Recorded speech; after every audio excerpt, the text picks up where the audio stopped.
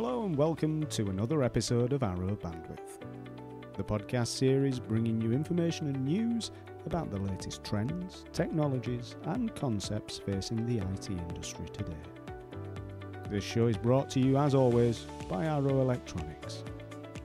We hope you enjoy the episode, and if you do, please leave a review or rating on your preferred podcast platform.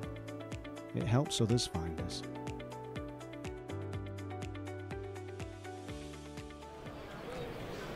Hello and welcome back to Arrow Bandwidth. You join me here on the Arrow booth at Electronica 2018. I'm joined by a guest of the show from Microchip, one of our suppliers, and Oyvind. We spoke this morning. Thank you for taking the time to come and record with us this afternoon. Would you mind introducing yourself to our audience, who you are, what your role is in Microchip? So my name is Oyvind Strom. I'm the product marketing director for our PIC and AVR microcontrollers, so the 8-bit traditional product lines with Microchip Technology. So we were talking this morning and you were showing me some fascinating products and link connected services that Microchip have released back in October, did you say? Yeah, we released a new IoT board in the middle of October. And the whole point with this IoT board is that we are taking IoT down to the 8-bit space, an arena where you haven't been able to use really the potential of IoT for your applications. And could you just, for the audience that may not be familiar with what that means of lowering that entry to 8-bit, what are the main benefits of being able to do that? So far, if you want to connect your existing application, you have often been asked to redesign your application to a higher end processor. You will need to worry about the security layers, you will need to worry about the network layers of the application instead of focusing on your core application.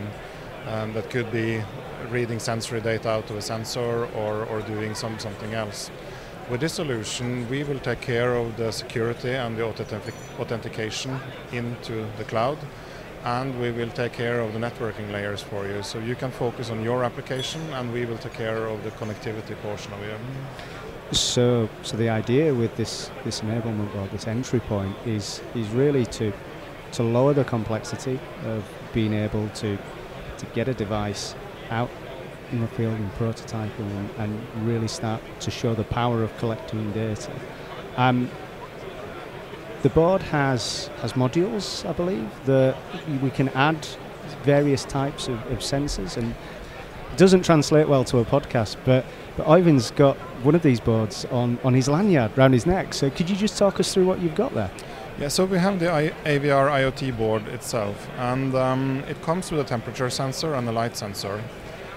We have the Wink 1510 Wi-Fi module from Microchip. We have the Mega AVR 4808 product under, which is an 8-bit AVR microcontroller. And we have the ECC 608 security module. And combined, these three devices will make you connect to the cloud, streaming temperature or light data. But in addition to that, we have the Microelectronica bus supported. And that gives you a range of around 500 clickboards that you can add on top of this, and where we support the drivers in the MCC and MPLAB X development environments. So those 500 clickboards, yes. What does that translate to with regards to capabilities? I don't think the podcast is long enough to go through all 500, but no. Could you give us a flavour of what you can actually add on? So with the clickboards you can add on different wireless layers, but more importantly you can add on different sensors. So we have a light sensor and we have a temperature sensor on board, but on the board I'm showing you here, which we cannot see on the podcast, we actually have an accelerometer showing a three-dimensional movement as I'm moving around here. So X, Y and Z axis? X, Y and Z axis, and we are streaming those data directly to the cloud, and then you can read it out straight on the web page, which is called avr-iot.com, which basically controls this board. So this is something that I want to come on to. The board can connect directly to a cloud service, so I think we often see maybe demo boards like this where they'll connect through, say, Bluetooth to your phone, and your phone becomes, in essence, a gateway up to a cloud service. But with this board and the feature functionality that you have built into that pack, you can go straight to a cloud service. That's correct. We actually have put a lot of resources into a separate web portal, and this web portal will recognize this board, and it will ask you for the Wi-Fi credentials. You enter the Wi-Fi credentials, this will be automatically uploaded to the board, and you will basically be connected to the cloud within 30 seconds from unpacking this board from the box. And people don't believe me when I'm saying that, but we are actually able to prove that, and everyone that we have given this board to are able to do that. And that gives you a fantastic user experience. I must admit, this morning I was slightly sceptical, but yet being English, very, very polite. And then you actually did it, and it was strange, because I think for somebody who maybe doesn't come from an edge kind of background, to see something translate literally within a matter of seconds from collection of data on a board, on a lanyard around your neck, to a cloud service on a screen in front of you. And if you think about the challenges of connectivity, just even the velocity of transiting the data, yep. It's so simple that you almost think, well, is this a canned demo? Is this staged? But actually, yeah, I have to say to anybody listening, it's phenomenal. It just worked. So, with the work that you've done around this, obviously, yeah, seeing that instantaneous feed of data on a screen, that's fantastic. If somebody then wants to take it a step further, how easy is it to move from taking the data to that dedicated website, take the data to their own instance on?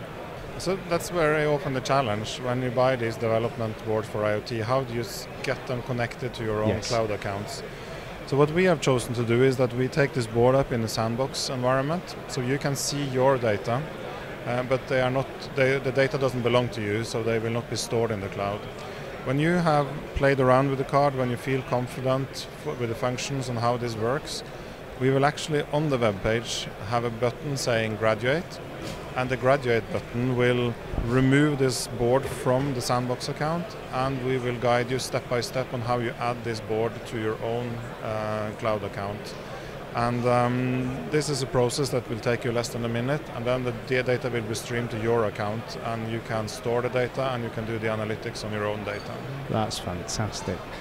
The board and the products associated with it, they're not just aimed at a developer market, are they? Could this be translated seamlessly into a viable production-ready scenario, or are you aiming at really just showing the power of initially collecting and surfacing data as information? That's a good question. We call it an engagement board and a development board, but the way it's modularized, you can actually get from on our webpage the Gerber files. You will get all the reference software. If you don't need the debugger, if you don't need the battery charger and the power management unit, which is also on there, you just remove those devices, and you basically need the three main devices. So the AVR microcontroller, the Wink 1510 Wi-Fi module, and the ECC 608, which is already pre-provisioned with the right security code for the Google Cloud service that is supported by this board. So there's no going down the road of development or proof of technology to then have to backward engineer to make something production ready. You're just trying to make it almost as seamless as getting the data to a cloud account. Yeah. This is as seamless as it gets today, and we literally promise you to be streaming your data to the cloud within 30 seconds. Wow. Within an hour, you should be able to recompile the code, add your own sensors, and stream it to your own Google account. And that's the promise we are doing with this board. Could I ask, what sort of feedback have you had from customers and partners? Have you seen this used in any typical scenarios? Just to give listeners a flavour of how they could maybe use and leverage this board.